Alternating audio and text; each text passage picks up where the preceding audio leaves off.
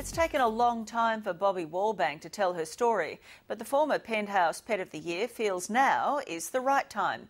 She's been closely following the newspaper scandal in England, knowing too well the tricks used by the tabloids to get a story. Dog eat dog, cutthroat, stab people in the back. My cover was that I was a model from Australia. The more I did for the story, the more I would get paid. I would record telephone conversations, I would be wired, my handbag would be wired. Do you think the paper put your life at risk? Definitely. They know they did. They told me they did. Her real name is Bronwyn, but she's better known as Bobbie Wallbank, the Penthouse pet. For 20 years, she's kept a secret about her incredible double life. This former glamour girl from the burbs of Brisbane was an undercover informant for the notorious British tabloids. When you heard about this News of the World scandal, were you surprised? I was laughing. I was just completely laughing that they're pretending like they don't know. Bobbie had been a successful model since the age of 16, but in her early 20s she wanted a new challenge and money to fulfil a dream to travel to London. She sent off a photo to Penthouse and they arranged a photo shoot. I just wanted to do it anonymously, get the money, go overseas. But Bobbie soon found she was in the running to be crowned Penthouse Pet of the Year. The Australian Penthouse Pet of the Year is the first Aboriginal centrefold. Back in the mid-80s, before the advent of the supermodel, it was a big deal and big news.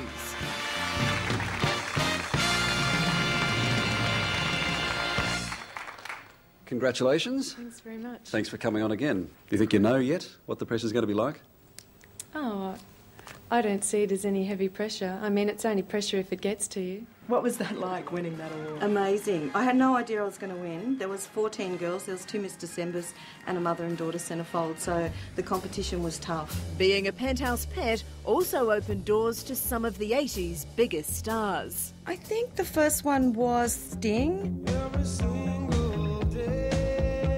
Myself and 2 of the other Penthouse pets found ourselves in Sting's presidential suite for the night, and I knew I had an early call, so I left early.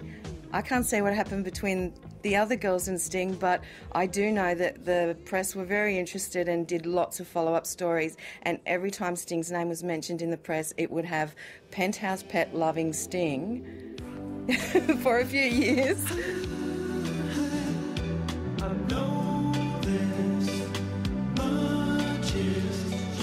What happened with Gary Kemp? What was it like on the road with Spandau Ballet?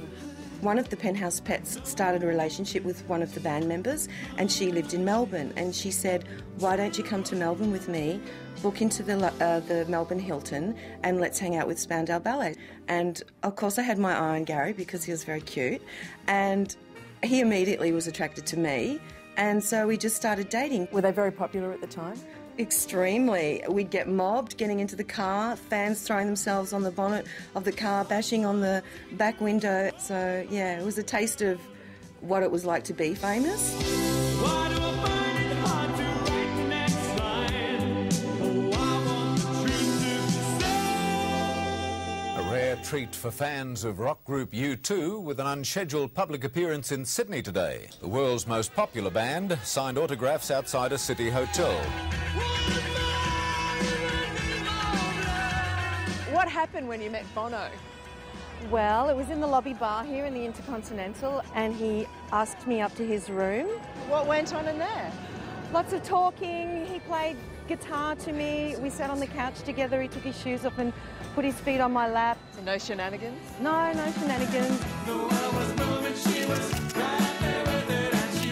It was in London when the real wild times started. Sex, drugs, rock and roll, and the British tabloids. What was life like for you girls? It was amazing. We gate crashed the most amazing parties where you'd have Princess Diana and, you know, all these kind of people rubbing shoulders with them. Madonna, Boy George, David Lee Roth, Rob Lowe. She partied with them all. It was wild, it was way beyond anyone's imagination. What you see in the movies doesn't even half portray the drugs and the mad, sex orgies and swingers parties. But when you're living that life and you see it, it's just amazing that you know that goes on.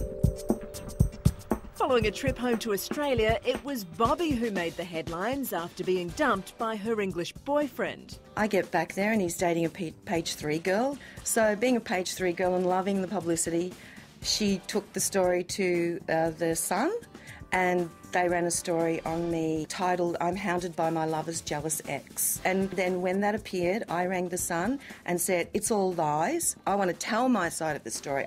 And then when I went to be interviewed, I told them how I used to date Gary Kemp, and so I started negotiating a story. What was the story about? Shake hands and come out fighting. When he was in Melbourne, he found out he was going to play one of the Cray brothers in the movie. You should have done it, Reggie. So they said, "Let's all go out shooting today." And I had a photograph of myself with Gary Kemp with him holding a gun, and the whole story was based around that photograph. So you realised you had stories from your past that could make money from. It was the start of a lucrative new career, earning Bobbie up to $17,000 a story. What about Secrets of the Topless Grapple Girls? I found the story in like a Australian magazine that put the backpackers on the street advertising for girls to do wrestling. So you wrestled in a G-string to get a story for the paper? Red plastic G-string.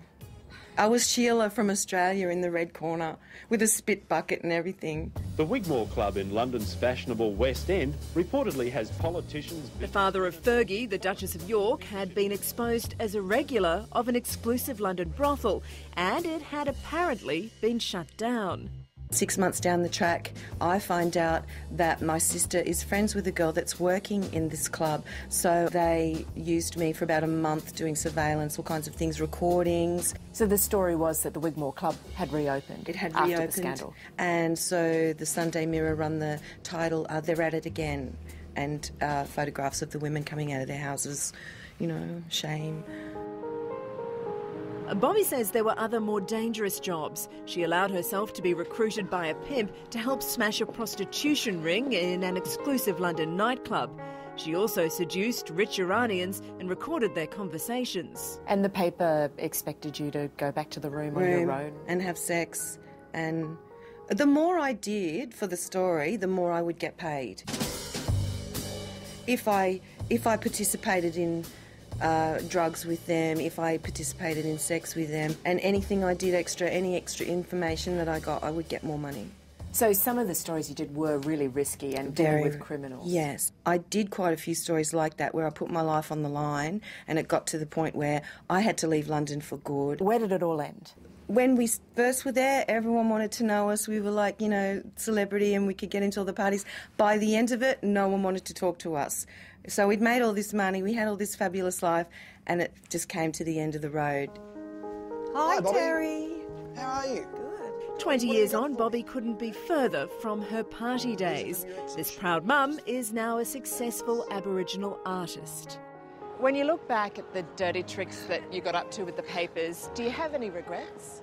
I wouldn't say regrets about the whole situation because we made so much money and had such a great life.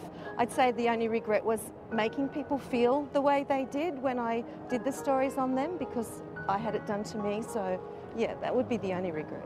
How would you describe the tactics you used to get stories for the paper? Just dirty, filthy, street level, dog eat dog, cutthroat, stab people in the back. Would you do those things to people? I'm the person that I am today. Not everyone goes through their whole life being nice and doing the right thing. I was living the high life of someone of rich and famous, and I was just a girl from Brisbane. So I can't say that I regret anything. You just got to leave everything behind and just go for it.